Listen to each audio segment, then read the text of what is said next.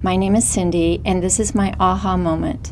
I have been a speech-language pathologist for 39 years. About 25 years into my profession, I started reading about using horses in therapy, in physical and occupational and speech and language medically based therapy. I really wanted to use my medical discipline and apply it to direct therapy.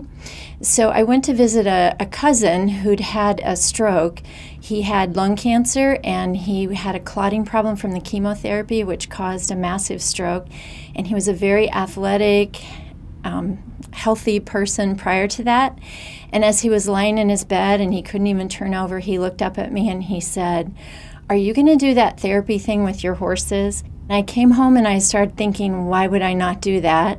And then I set about to create such a center. This is our 14th year, and we have served hundreds and hundreds of children and adults with all kinds of disabilities and all kinds of neurological problems. I get up every day and I get to go to work and I get to help others. And I've had cancer 3 times myself, so I realize what a blessing it is to be able to do this work. I really think we are here to help each other, and it's such a great opportunity because it's so much easier to be in the position of giving than it is to need to be in the position of receiving. Just loving and helping each other is a true gift.